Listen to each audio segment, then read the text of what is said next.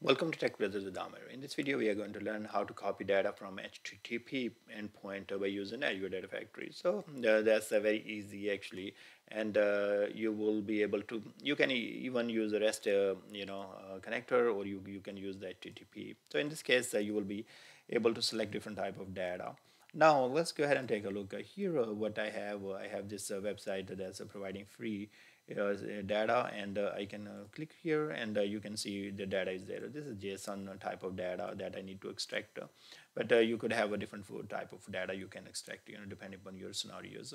Okay, so now what we are going to do here, that's the URL, and I'm going to copy this URL. And from this data, if you notice there, I do not need to select such as this part. I need to only select these guys, the data itself. So okay, whatever is inside this data, and I do not need to select this part as well. Okay, so I'm gonna read this data. This is JSON data, and then I'm gonna write to the CSV file. So we will create a CSV file on the blob storage. Now let's go ahead and create our new pipeline. In the pipeline, we will be using a copy activity. Let's bring the copy activity, and in the copy activity, what we are going to do, we are going to go to source and create a new data set. And here I will select HTTP.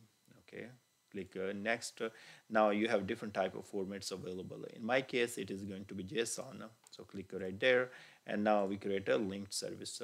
We're going to hit a new, and here we will provide a base URL. Now server certificate validation, is that true? So it depends, so you're gonna leave that on. Here you have a different type of authentications available, and in my case it's going to be anonymous because I do not have username and password. But in your case it will be probably you with the basic, and you will have username and password. You can have different other authentication types available as well. Okay, so we don't have that, so we are gonna select, and then we can test the connection, and test is successful, and hit create. Now what we are going to do here, we do not have any relative URL. So let's say if you are here, and then you after that you want to provide something, let's say consider this one /2.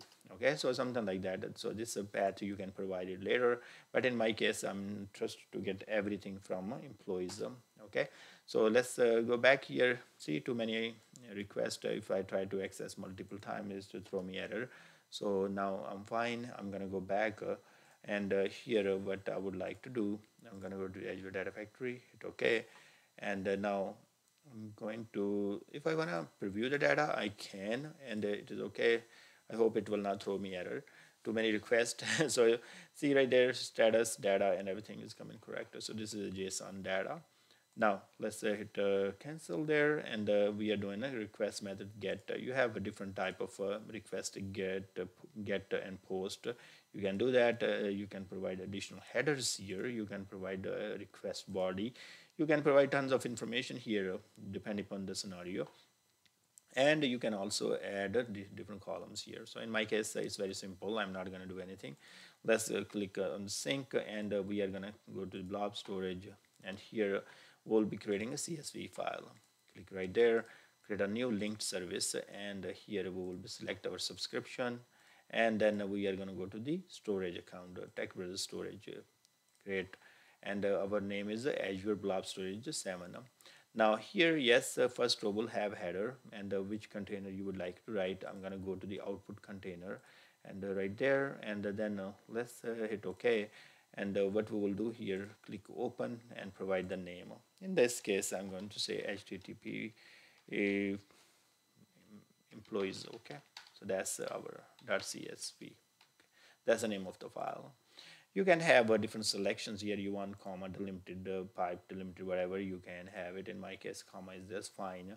And double quotes around the characters, yes, okay. And the rest of everything is I'm leaving default, no big deal.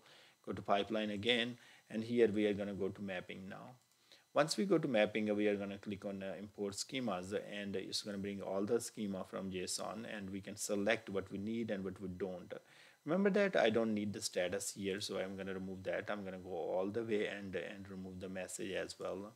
So these are the items I need. I'm going to click right there. So collection reference, it means I need everything what comes under the data. Okay, so that is fine. and we need that's an array, and then these are all those columns available. Okay, so you can select the data types if you like. In my case, I'm fine without selecting because it's going to be CSV file anyways. Now we are going to go ahead and execute this pipeline, and it should read the data from that our HTTP endpoint and write the data to the CSV file on the blob storage. It's almost there. Okay, it failed. Let's take a look, and it says too many requests because I've been using this multiple times for my demos, and this is not paid HTTP endpoint. So I'm going to give it a try one more time, and it should pass, hopefully. I really want to debug this one because at least I can show you the CSV file is created successfully. So I hope this time it will go. Otherwise, I'm going to try multiple times and until this gets successful. That's where we're going to stop. Finally, I executed one more time and it got completed. So there is not a whole lot of information. This is just the source and destination and all that columns coming through. Now what you have here, it read one JSON and then written 24 rows. That's important. So we want to just cancel this out, go back to the Azure Data Factory, blob storage, and go to the container. So in our container is the output container, and then we have this http employees.csv. Click right there and edit, and you can see the data is there. So you can see right there, this is first our header column, and then we have 24 rows right there. All right. So this is how you will be using a HTTP connector inside the copy activity in Azure Data Factory to read the data from the HTTP endpoints and write to the Azure Blob storage. So thank you very much for watching, and please subscribe my channel, and I will see you guys in next videos.